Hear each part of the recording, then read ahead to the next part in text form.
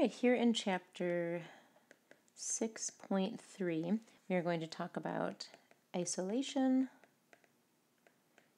culture, and identification of viruses. So first, let's talk about the isolation of viruses. And the reason that this is a topic is because if we think about bacteria, we can just take a medium, take some nutrient broth or nutrient agar. We can put even a single bacteria cell in it, and as long as it has the appropriate growth medium, like just a typical nutrient growth medium, it can just go through the process of making copies and copies and copies of itself. And then we have lots and lots of bacteria. And then we can separate that out in various ways. And it's pretty straightforward. But recall that viruses are obligate intracellular organisms. So this presents a little bit of a difference, a little bit of a difficulty when isolating different viruses, because we can't just stick a single virus inside of a medium and then have it make many, many copies of itself and then centrifuge it and have lots of viruses, because they'll die because they don't have a cell, because they have to live inside of a cell, quote, live inside of a cell. So when we isolate viruses, we can do it in a couple ways. One, we need to grow host cells, right? So we need to grow host cells, right? Because if it's an obligate intracellular organism, we have to have those cells for that to live inside of. So, for example, if we're talking about a prophage, we can have an inoculum, so we can have a medium that we've inoculated with bacterial cells. We can grow the bacteria in there, and then we can add the virus, and then it can infect that bacteria cell or many bacteria cells, and then the virions will be released into the medium. So we can grow host cells, and then our virions will be released into the medium, right? Because if we're talking about the lytic cycle, it's going to infect the bacterium, then it'll make many, many copies of itself, break out, burst, and then we'll have those virus particles inside of the medium. Of course, they'll be trying to find out or figure out where they're going next, to the next cell and try to get itself in there, but we can isolate them because we can separate it from the medium by either centrifugation or filtration. So step 2 would be the virus can be separated by centrifugation. So using centrifugal force, so you can put it inside of a centrifuge inside of little test tubes. Then you can spin it very, very fast, and then we end up having a little tiny test tube here that's going to have viral particles, and then it'll have, perhaps a layer of bacteria, and then it'll have a layer of the medium, whatever the medium is. So we can have the particles in there, and then we can separate out all the other parts, and we can get our virus particles or virions. So centrifugation or filtration. And in filtration, then what we're talking about is we have to use specific membrane filters. So membrane filters. And these membrane filters have to have a specific pore size. So our pore size that we're looking at is like 200 nanometers or 0.2 micrometers. So the reason for this is because if we go up higher, so there's an image in your text where the filter pore size is 5 micrometers, and in this case it's going to stop any larger cells, so eukaryotic cells, for example, would be caught in the filter, but what will be allowed through would be the medium and also bacteria and viruses in a 5 micrometer pore size. Now, then what we can use is a smaller pore size of the 200 nanometers or the 0.2 micrometers.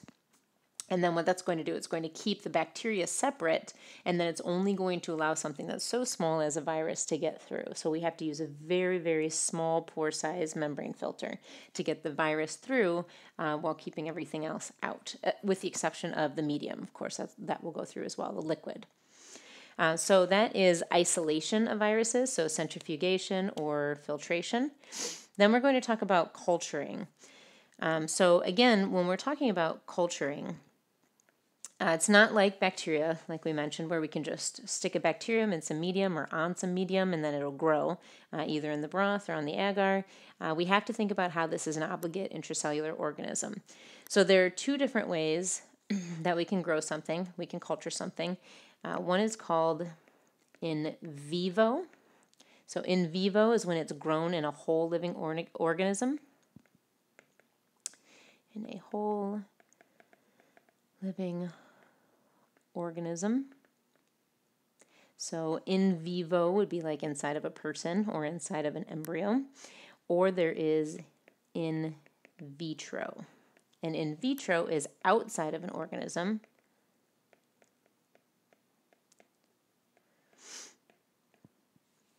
But in cells grown in an artificial environment.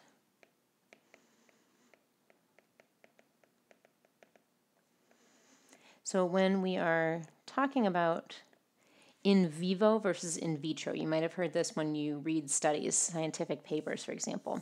In vivo means a study that's been done inside of an actual organism. So if you think about things that are related to humans, if we're talking about in vivo, oftentimes we're talking about something that's been studied inside of an organism. So oftentimes it's going to be a rat that then they apply to humans, or sometimes it's actual human studies, which is in vivo. In vitro is something that I often think of, the way that I remember the difference between in vivo and in vitro is this T reminds me of test tube. Test tube is in vitro. So this is something that's outside of an organism. So inside of a test tube or inside of an agar plate, inside of something that's separate, that's not a whole organism. So in a culture flask or an agar plate.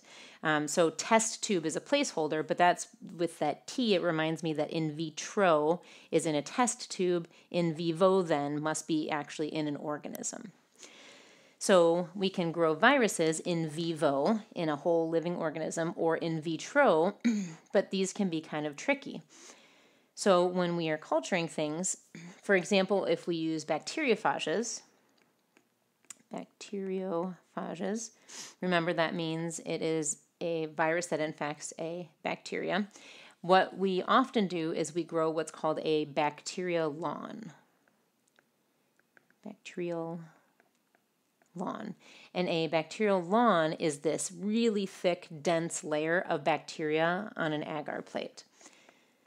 So a dense layer of bacteria. So if we think of an agar plate,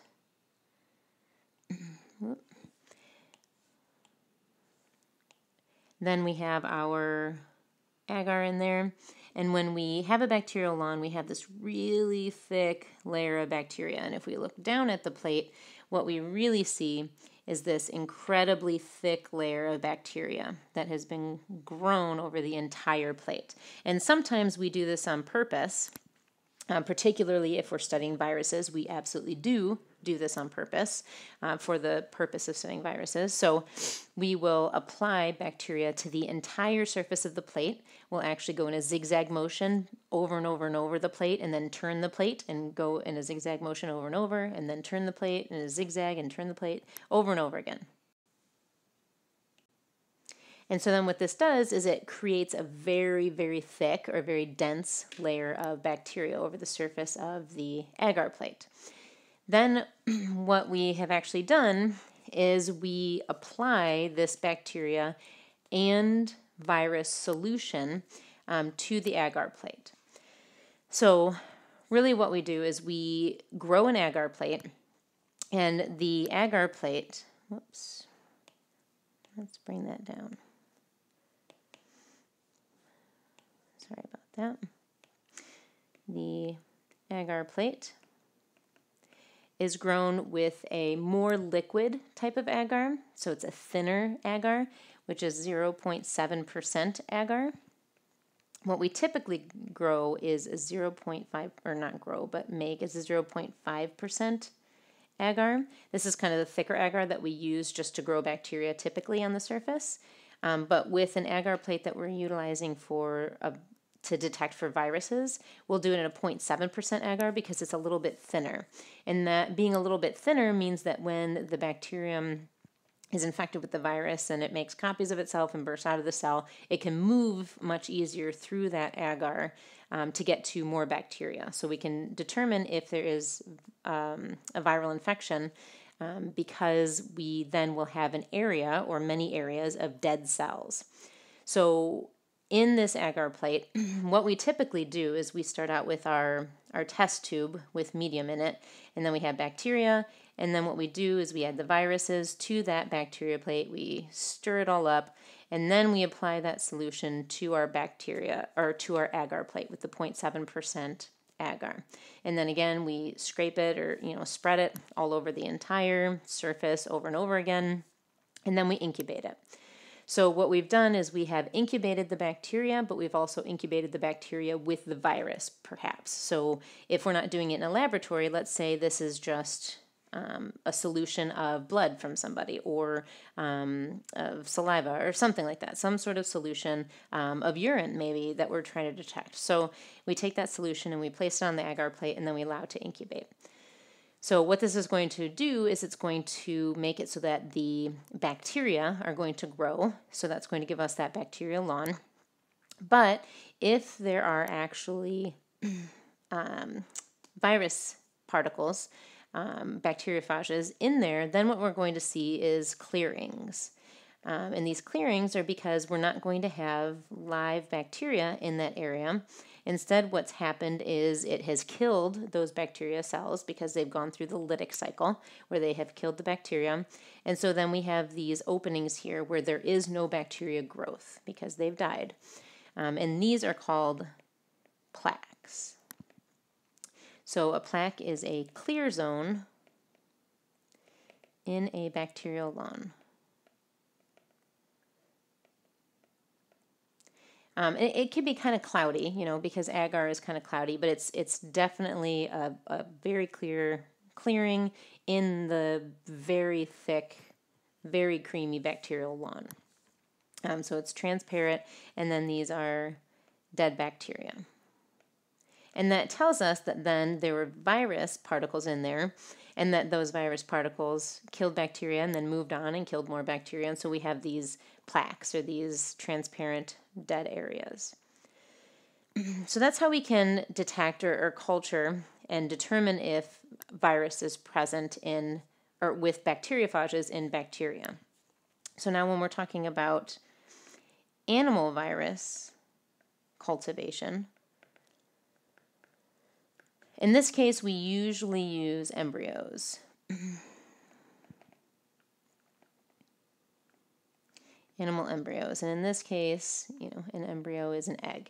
And so oftentimes, particularly when we talk about things like vaccines, we're using things like hen's eggs, for example. And this is important for a couple of different reasons. So it's important for, one, to identify pathogens. So in order to identify something that is infecting people, we want to be able to use these animal embryos, because if it is something that's going to infect an animal, then we have to somehow cultivate it. We have to somehow grow it to be able to identify it. So it's important for identifying pathogens if there is an outbreak, for example. Two, it is important for producing vaccines.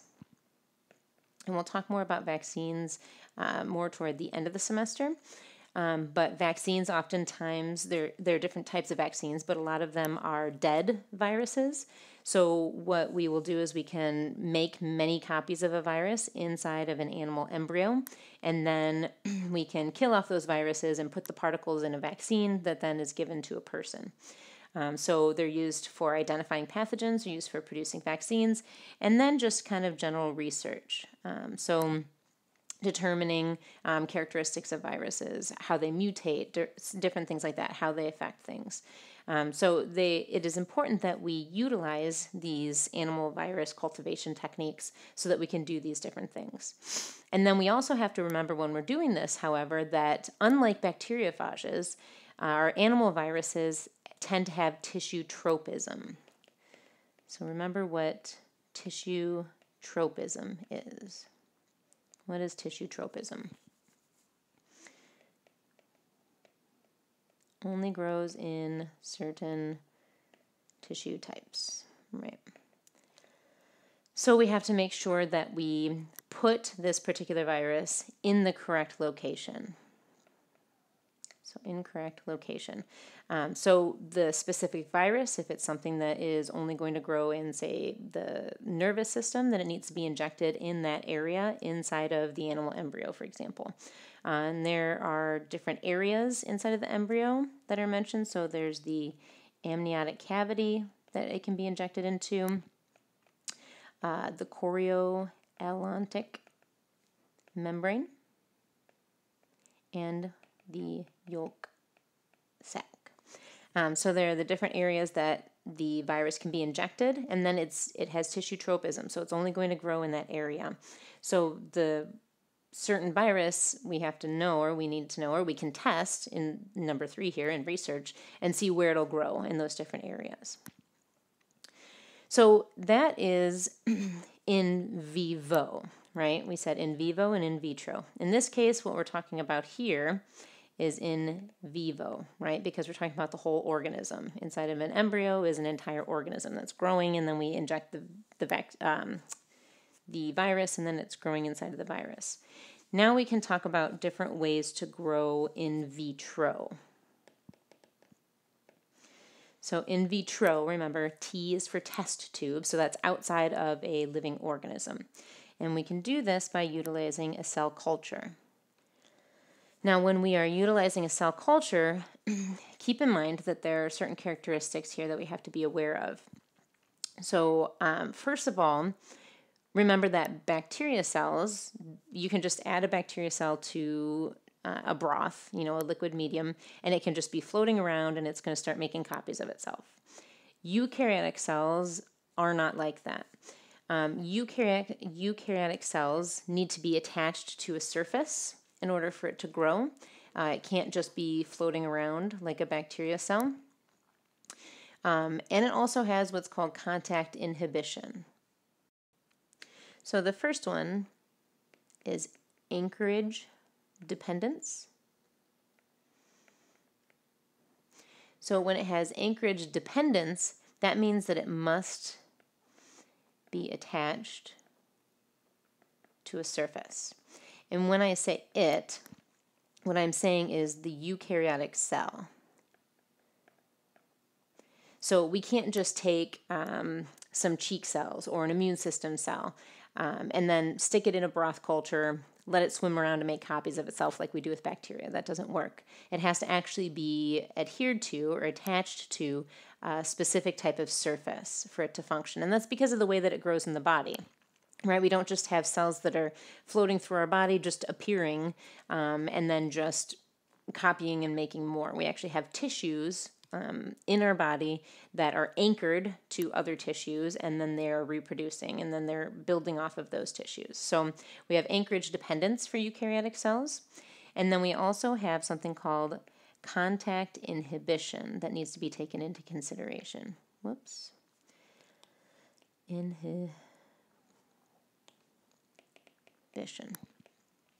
And contact inhibition needs to be taken into consideration because that means that there's a limited lifespan. And what that means is that as soon as, so say we do attach a eukaryotic cell to a surface and it will make a copy of itself, right? That's going through mitosis.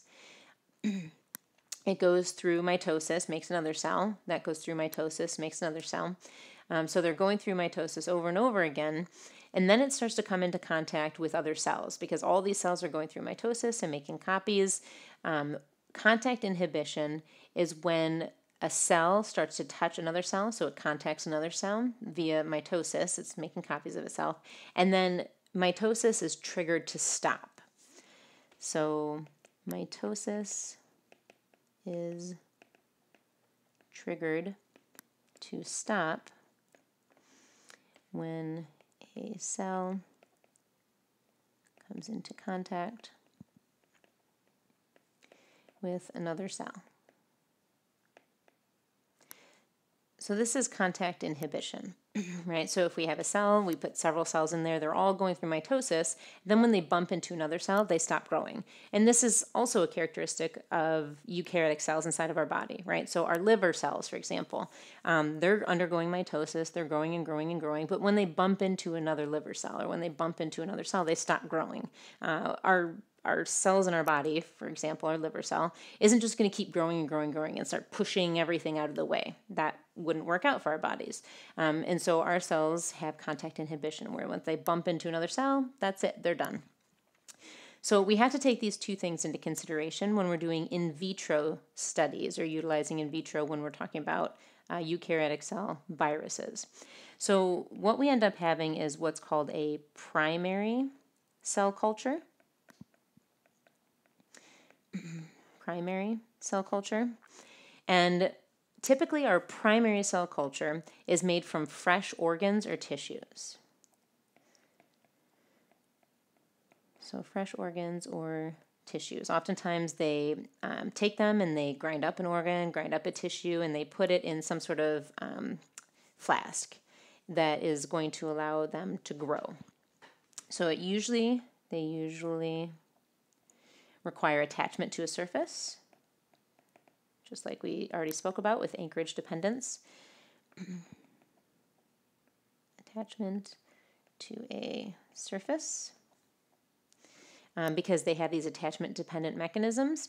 And then also they have a limited lifespan, right? Because then they get too dense. So it's not really easy to grow a primary cell culture, to grow a eukaryotic cell culture, because you really have to keep an eye on them. You can't just stick them in an incubator and let them grow, because as soon as they bump into another cell, then they stop, and then they run out of nutrients and they die. So mitosis is going to stop because it gets too dense, or it'll bump into the edge of the agar plate, for example. It doesn't have to be another cell even. So what scientists will do is they start this primary cell culture with fresh organs or tissues, put it into like a flat bottom flask or an agar plate, and then they allow it to grow. Then what they do is once we get enough of these cells growing, then we transfer it to a secondary cell culture. And the secondary cell culture is where we have cells transferred from the primary cell culture and they've moved into the secondary cell culture. So we're talking about an agar plate. Let's say we take some cells from the primary cell culture that are kind of healthy, they're undergoing mitosis, they haven't had this contact inhibition happen yet where they stop and they start to die. We move them into the secondary cell culture. So we transfer them from the primary to the secondary. And then in this case what we do, because these are happy, healthy, metabolically active cells, then we periodically remove, remove dead cells, and we can add new medium. I can't talk and write at the same time right now. So periodically remove those dead cells so that we don't run into that contact inhibition problem. So we'll kind of get rid of some of the dead cells and add new medium. And the reason we have to add new medium is not only to keep the volume up, but also to continue adding nutrients. So we'll periodically remove dead cells and add new medium. And so then we have this secondary cell culture that we're going to try to keep alive. But then sometimes we need to go back to our primary cell culture or create a new primary cell culture, transfer those cells to make a secondary cell culture that's nice and healthy and happy, and then periodically remove those dead cells and add new medium as long as we can and try to keep them alive. Now, this can be a little bit tedious and a little bit difficult, and so we also have something that's called a continuous cell line.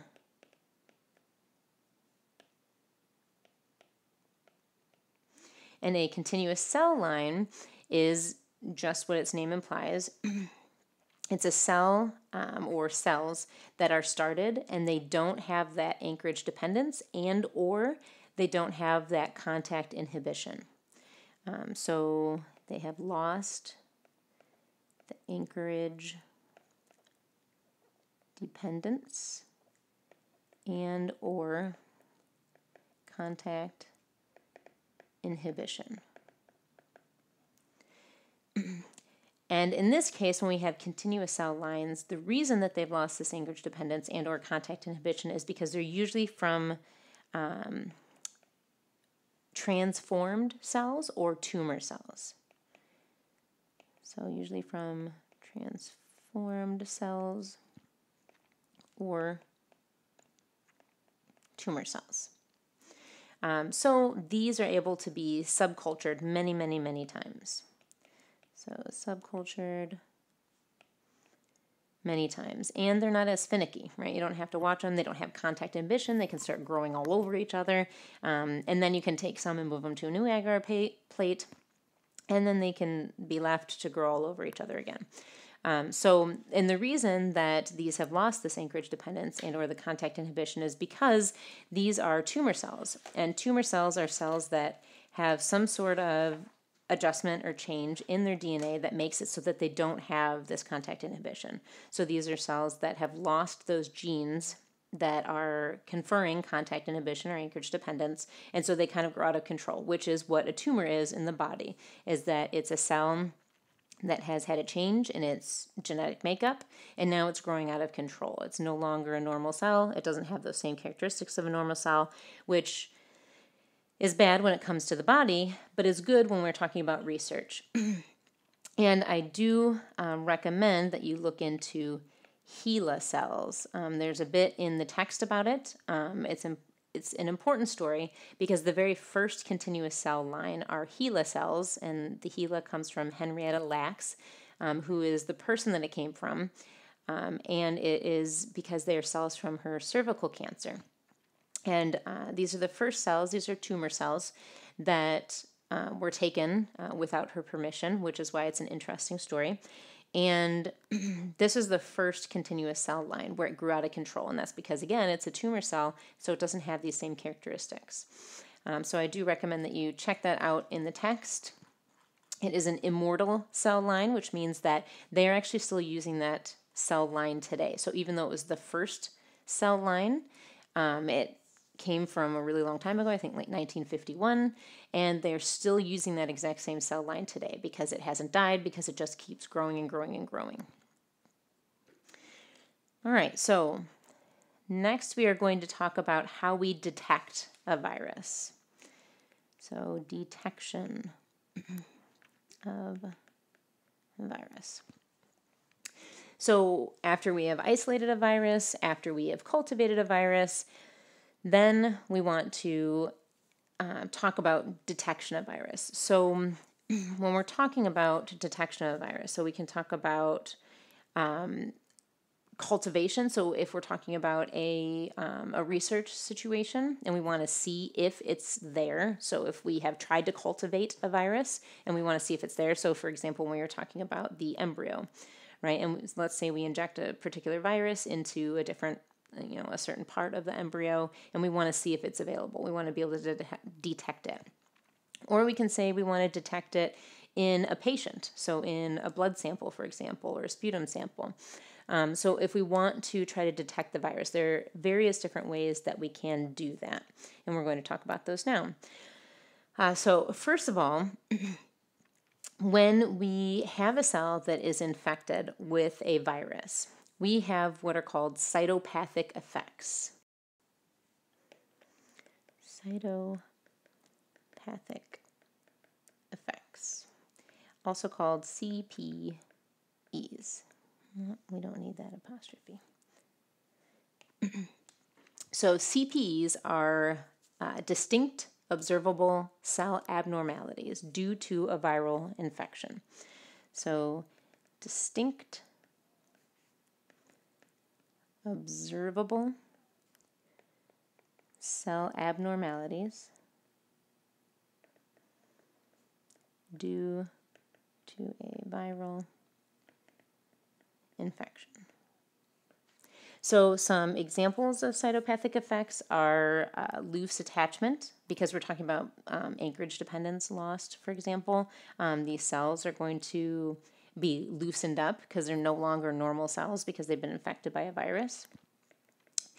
So maybe loose attachment, a change in cell shape. So it's not going to be formed correctly. nucleus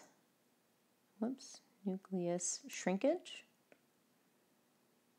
So we're going to have some sort of changes in the nucleus. We can have vacuoles in the cytoplasm,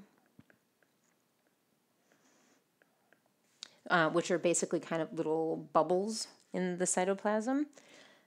Fusion of membranes.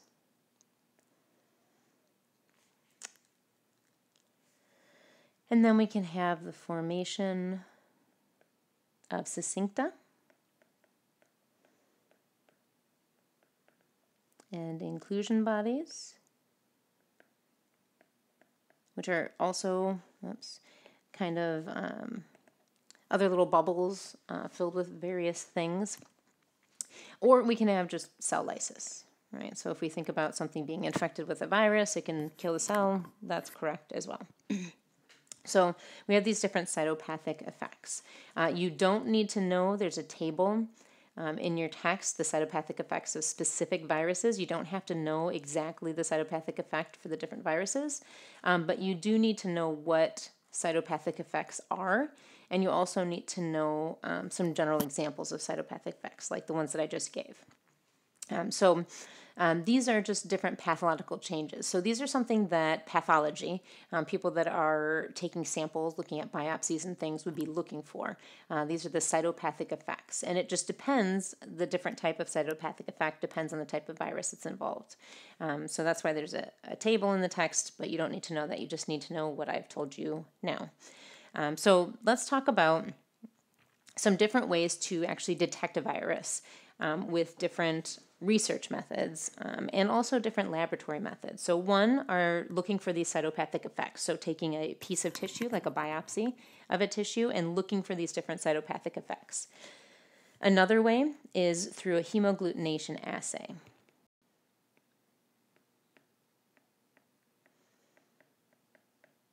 Hemagglutination assay. Hemagglutination assay.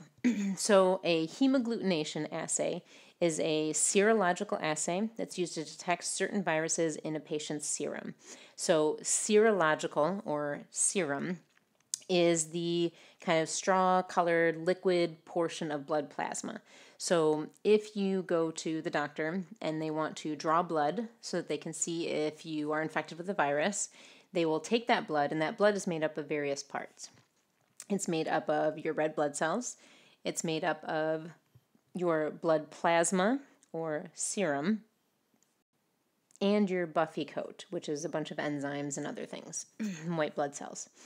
So what we're talking about here is a serological assay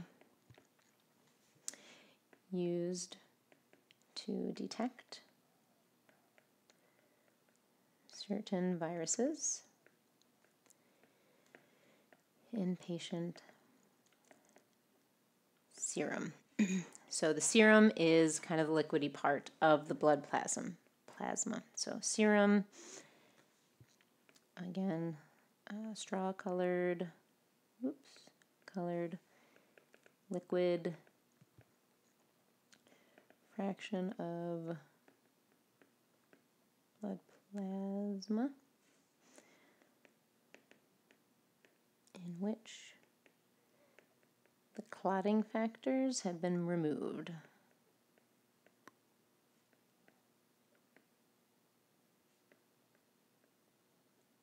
So that's also in the buffy coat. So our serum. So we're taking the serum. So we take a patient's blood, we centrifuge it, it separates it out into the different parts. We take the blood serum, or the patient's serum, and then we can do this hemagglutination assay.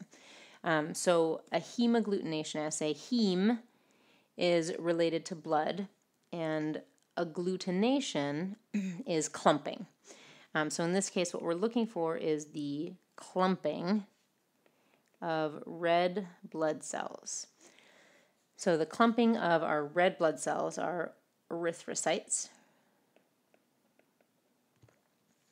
due to a virus. So some viruses produce hemagglutinins, which are different proteins that bind to the red blood cell membrane, and then it causes them to clump up.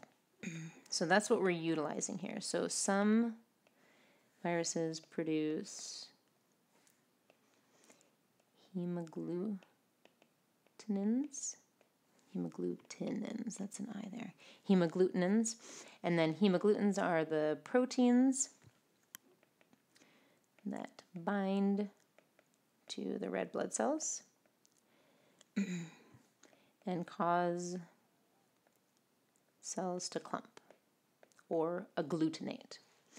So if we use the hemagglutination assay, what we are doing is we are taking a virus, and the virus itself produces the hemagglutinin on its surface, those surface proteins, and if we add it to our red blood cells, then what we'll see is clumping if that virus, if that virus is present. Okay, so what we do again is we take the serum, and then we're going to add it to some red blood cells. If we take the serum and add it to red blood cells, if we see no clumping, then what that means is that this serum has no viruses in it, right? Because it doesn't have the hemagglutinins and we don't have the clumping. Now, if we take the serum and we add it to red blood cells and we see clumping of the red blood cells, then we know that this serum has viruses in it. And we know that it has viruses because it produces the hemagglutinins that are causing that clumping. Okay, so this is a way to take the serum, and remember, we've separated the serum from the red blood cells of the actual person.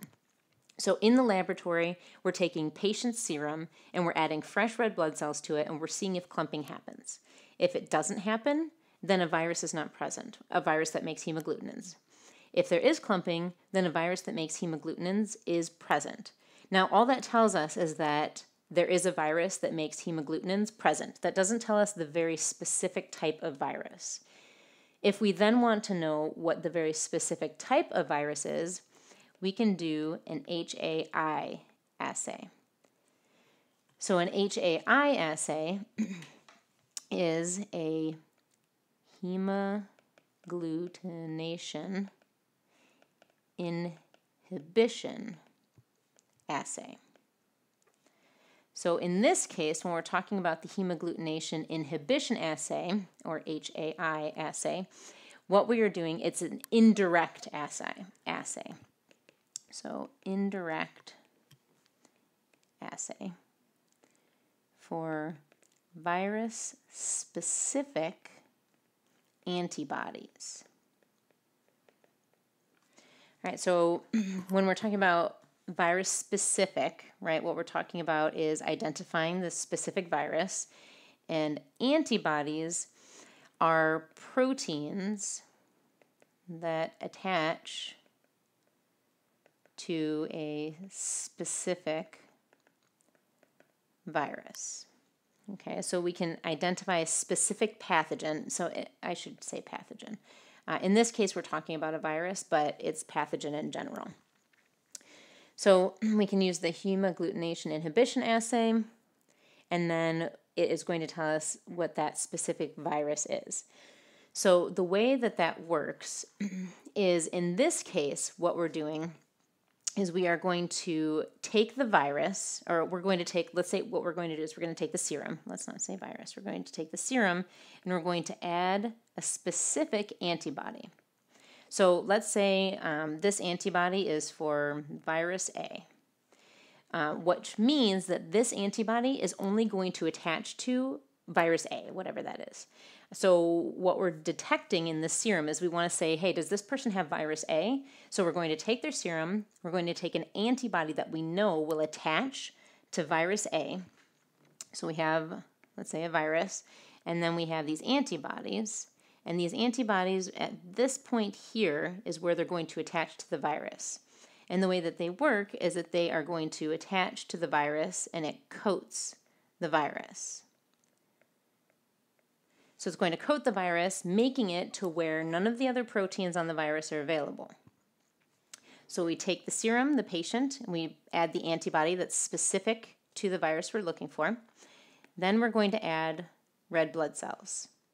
Now, that we have those three things, if we see no clumping, then what that means is that these antibodies have coated the viruses, and so therefore it's not available to attach to the red blood cells and clump them.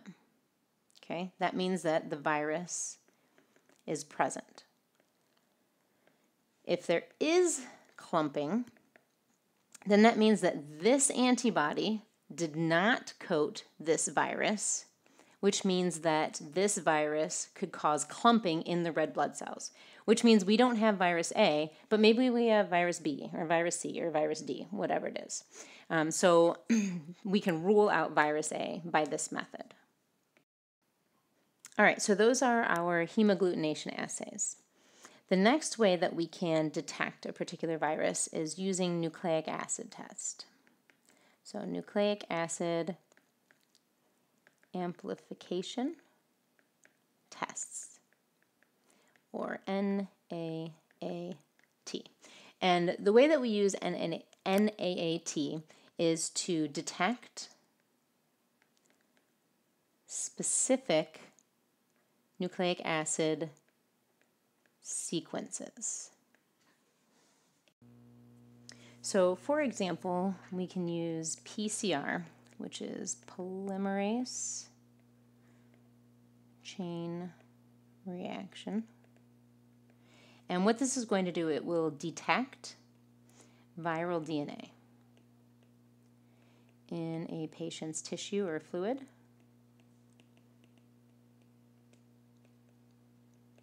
And this is because scientists have determined specific genes for specific viruses. And so then when you put the patient's tissue or patient's fluid inside of the PCR machine, you can add the certain things that you need, meaning the different primers and the different nucleic acids, which we're going to talk about in a later chapter. And what it does is it can amplify or make many copies of the viral DNA segment. And then we can use it to see what type of virus it is, because the different DNA segments are going to be for specific viruses. So this tells us very directly. It gets right to the source, saying, okay, we're going to make many, many copies of this, and then we're going to look at it and say, hey, that DNA only comes from this virus. So that's the virus. So we amplify DNA segment, the viral DNA segment. Then use primer sequences to bind to viral DNA and identify it. So that's how we can identify what specific virus it's related to. And we'll talk about this in much more detail in future chapters when we talk about PCR and how we use PCR. One other example of a nucleic acid amplification test is reverse transcriptase PCR. So as you can imagine, this uses reverse transcriptase and then PCR, polymerase chain reaction. And in this case, what we do is we are detecting viral DNA. Detecting viral, I'm sorry, not DNA, RNA. We're detecting viral RNA. And the reason we're able to detect viral RNA is because we're using that reverse transcriptase to make a copy of DNA from the viral RNA in the specimen. And then what we can do is we can amplify or make many copies of that DNA copy by PCR. So in this case, we use the reverse transcriptase to make what's called cDNA, which is the copy of DNA from viral. It's actually complementary DNA, but we're going to talk about that in a future chapter as well. From viral RNA in the specimen. And then the cDNA is then amplified. Amplified by PCR And then again, we can use our different primer sequences to bind to that DNA and then identify it. And again, we're going to talk about nucleic acid amplification tests and PCR in general and reverse transcriptase PCR in a future chapter. But you should know that this is a way to identify viral DNA and therefore determine or detect specific viruses in somebody's sample, in a patient's sample. Another one, the last one we're going to talk about, is enzyme immunoassay.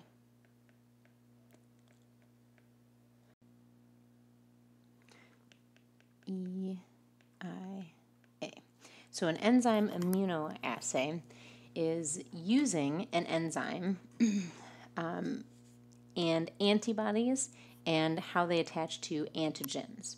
So it uses antibodies to detect and attach to specific antigens.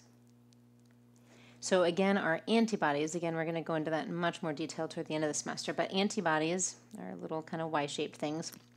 And these little portions here at the end are specific. They're highly, highly specific. So specific that they will only attach to specific antigens. And an antigen is going to be on the surface of a virus, for example. So we'll say that this portion of the antibody is going to attach to this specific virus portion and tell us that this is, for example, virus A, whatever that is. So we can use these antibodies to attach to the virus and see if it is there. The other piece of this is the enzyme piece. There is typically an enzyme attached to here that's colorless, and then when it is washed with a colorless solution, it turns into a specific color, and that tells us that it's present. So let's take a closer look at that. So first what we do is we have a membrane, and on that membrane it actually has, I'm going to use kind of the same illustration that the text does. So it has these little spots on the membrane.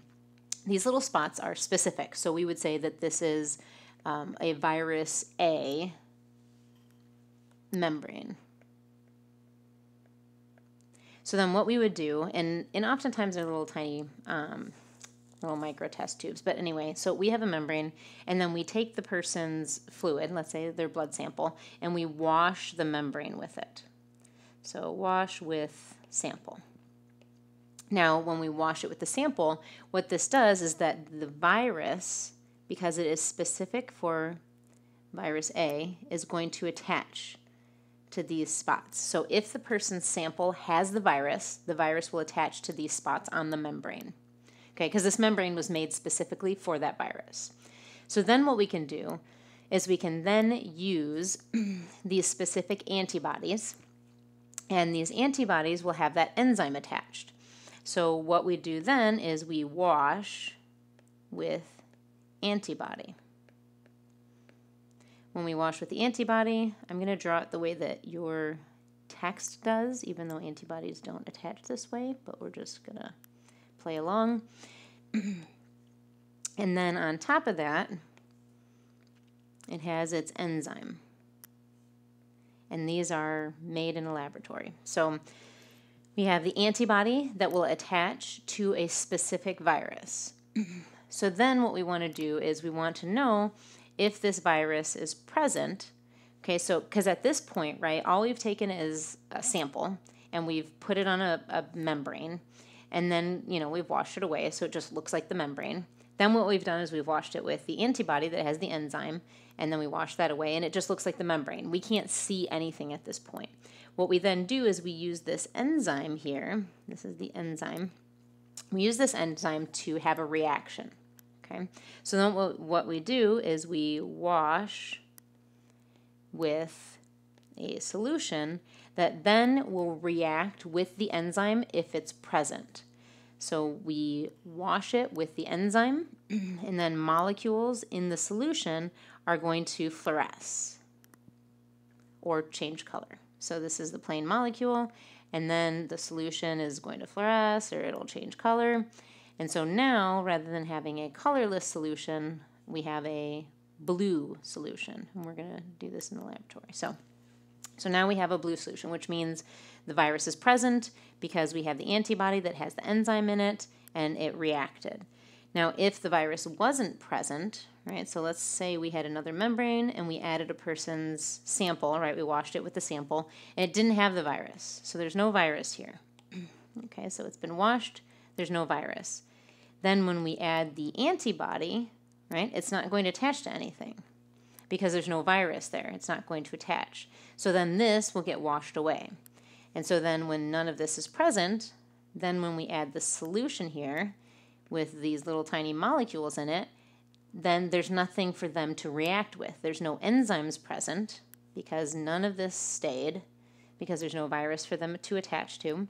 So then this is not going to fluoresce, right, because there's nothing to make it do that. So then this just washes away, and then what's left is nothing. It just looks like the plain membrane. And so then we know that there is no virus present here, but since this is all blue, now this entire solution is blue, we know that the virus is present here. So that's an enzyme immunoassay. It's a very, very simple process. So you just wash with the sample, wash with the antibody, wash with the solution. And then it'll change colors. And this is very, very easily done. And then the change in color just indicates that is present. And then a person can do this many, many times over. So using the same sample, put it on another membrane with another antibody, with another solution. Does it change color? Does it fluoresce? Then yes, you have virus B. Or no, you don't have virus B. Now you have virus C. So then what we can do after that is you can do this test. You can say, okay, that's present. Then afterwards, to be more specific, if you want to, then you can do the nucleic acid testing to confirm that this is true. So confirm or be more specific. But this is very specific anyway because it's talking about a specific antigen and a specific antibody. So enzyme immunoassays can be very, very useful when we are trying to detect a virus. All right, so that is the end of the 6.3 section. We talked about different ways to detect, including the enzyme immunoassay, nucleic acid amplification test, the hemagglutination assay, including the hemagglutination inhibition assay, so you should know the differences there. We talked about what cytopathic effects are. And then we talked about animal virus cultivation in vivo and in vitro. You should know all of that, including what a continuous or an immortal cell line is. I didn't mention that previously. Culturing, so again, in vivo and vitro, but talking about bacteriophages, the difference in agar plates, the 0.7 and the 1.5% agar. You should know what a plaque is and what that means. And then you should just know in general that we can grow host cells, the virion will be released into the medium, and then we can separate it either by centrifugation or filtration, and then that depends on the pore size.